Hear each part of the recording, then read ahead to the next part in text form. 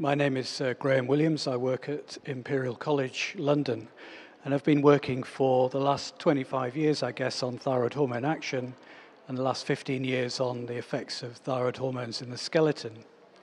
We're particularly interested in bone diseases because they're major factors in disability to the population, and they have a huge impact on the economy as well. So osteoporotic fractures result in huge morbidity and even mortality, and affect a vast amount of the aging population. So it's an important subject. And we've been working on trying to identify the molecular mechanisms of thyroid hormones in the skeleton. And during development, thyroid hormones have important effects on bone formation, on mineralization, and on linear growth. And they're absolutely essential. Just the right amount of thyroid hormone at the right time is essential for the acquisition of peak bone mass at the end of the growth period in the early 20s. And then in adulthood, thyroid hormones are important regulators of mineral homeostasis and the mass of the skeleton. And they have an important role in fracture risk and the maintenance of bone strength.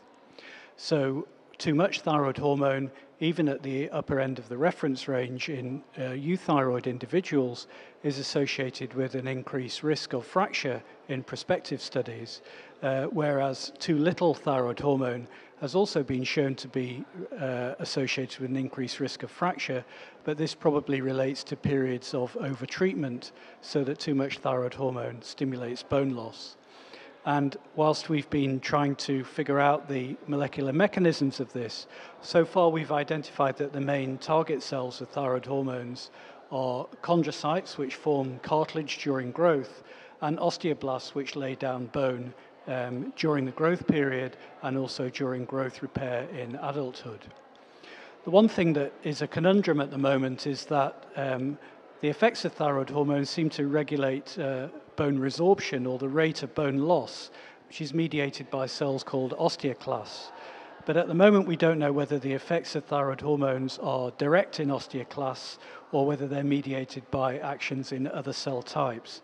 And it's only now in the last few years or so that we've acquired all of the tools necessary to address these important questions. And in the coming years, we should be able to identify how thyroid hormones act in individual cell types in the skeleton. We should be able to understand the genes that are switched on and the signaling pathways, and hopefully new molecules that can be used for intervention of these devastating diseases. So it's an exciting area for thyroid hormone action in the skeleton. Thank you.